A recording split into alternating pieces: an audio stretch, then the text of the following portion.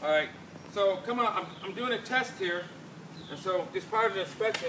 So what I got is a test plug right here, and I'm sticking in the test plug through the clean out, and this tells you how many pounds to put on. This is extension, and so clean the mud off, stick this on, and I go ahead and pump it up to about 40 pounds.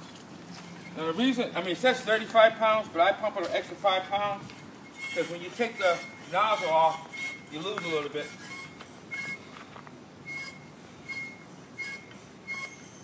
So right here I got a gauge.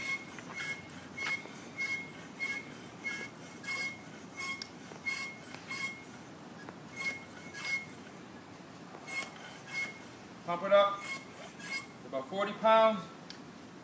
Take this off. And this should be nice and secure. Okay, pretty good.